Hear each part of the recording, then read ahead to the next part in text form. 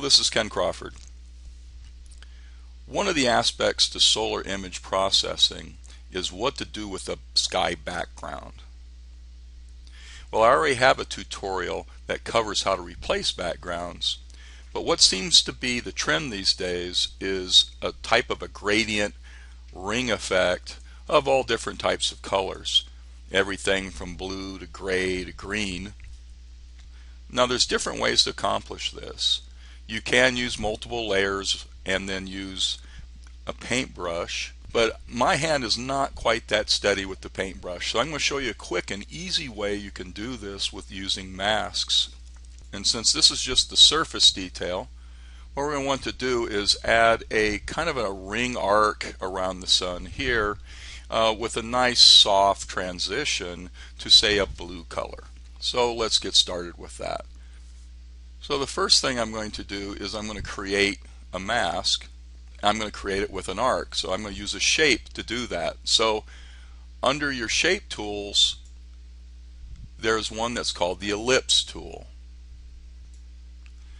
Before you start drawing, make sure that you have checked this default background and foreground colors, and make sure that you have black as the foreground color.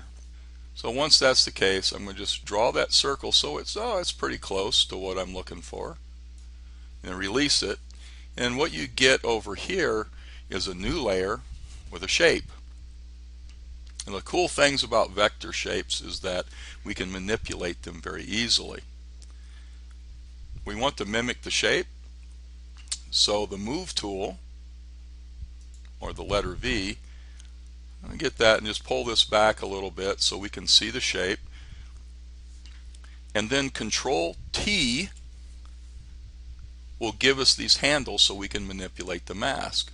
So what we want to do is kind of squeeze that down to make it more like an ellipse, then just click and drag it into place, and I'll keep doing that until we more or less mimic the shape of the sun. And that's getting really close. So just in a few moments, using the outline of the sun itself, I have a fairly good arc that should match.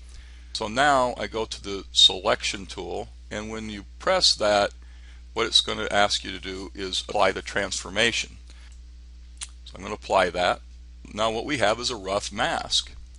The next thing I want to do is turn the shape into a mask, and that's really simple. We highlight the mask and Control click the mask, and you'll see the marching ants show up because I've taken this shape mask, and which is basically a vector mask, and turned it into a selection. You got the marching ants. I'm going to bring over the channels panel, and the channels panel is very important. What the channels panel is that this is where masks live, and they live in alpha channels. So with the marching ants going on, we just have to press this little button here, and this takes our selection and turns it into an alpha channel containing the mask. There we go. That's alpha 1.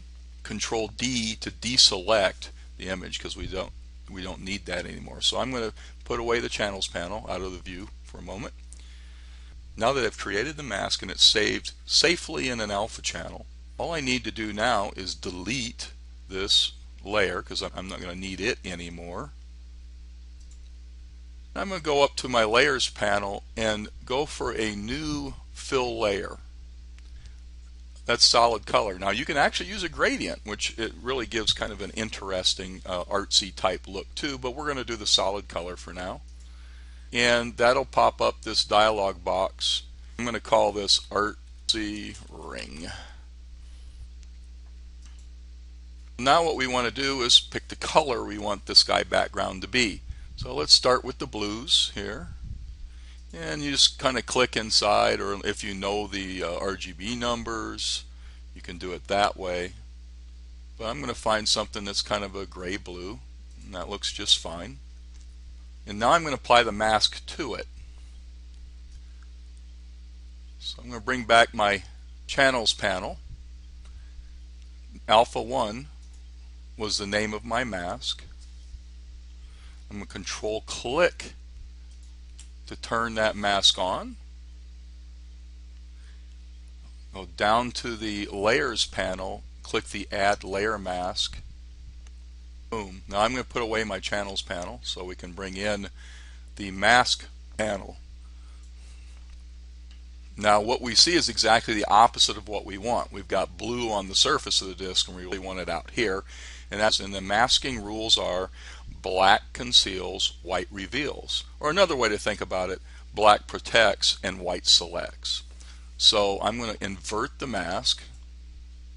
We want to turn that into something artsy though, that nice little artsy ring. So what we're going to do first is under the mask is you have a feather command. Increase the feather about maybe 3 pixels, not much. Then I'm going to put this away. Now here comes the fun part. I'm going to right click on the layer mask and then go down to the Refine Mask tool. Now I go over this in a lot of detail in my other processing tutorials with solar processing for mask refinement. But basically what we have here is a way to refine the current mask. Without getting into too much detail, the easiest way to do this is I'm going to manipulate the edge. So we come down here and manipulate the edge. But one thing that you need to know is under the view mode you can look at this in several different ways. I use the K. A is black and white, so it shows me the mask in its entirety. And then on layers, which shows the complete composition as I'm working on it. And that's the way I'm going to want it right now.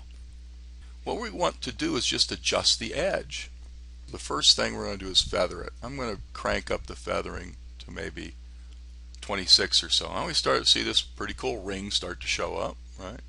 And now shifting the edge, if I go positive, what it does is it moves the edge in the wrong direction because what you have is an inverted mask. So we actually want to contract the edge, minus numbers, and we can shift that edge out. See how that works? More feather. Moves it. You can shift it even more. So at this point, if I have a pretty strong feather, just a slight contrast. Remember the contrast tool will define the edge more and more. So I want a little bit of definition on the edge and about that much shift.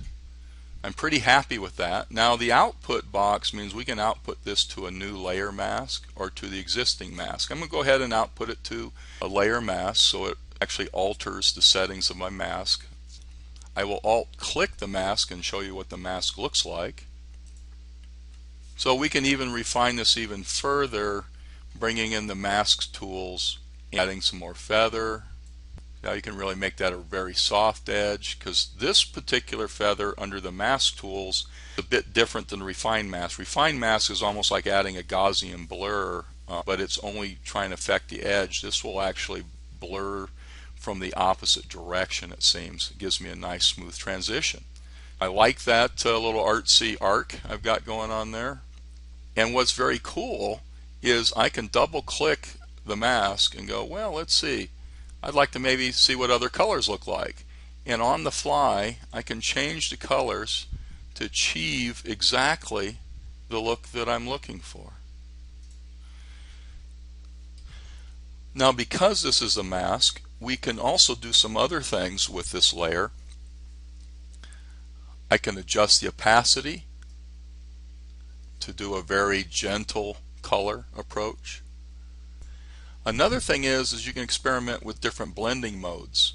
Hard light is a nice one because what it does is manipulate the pixels based on its weight. With a little adjustment there, you can have a very nice color transition. Of course, bring in the mask and you can feather it like crazy. Really do a beautiful soft gradient. So don't forget to look at these different blending modes and what they'll do for you.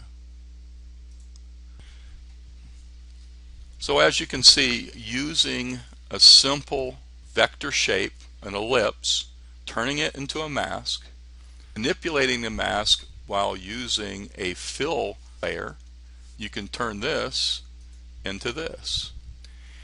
I have other solar processing tutorials on my website if you want to learn more about these types of masks. Thanks so much.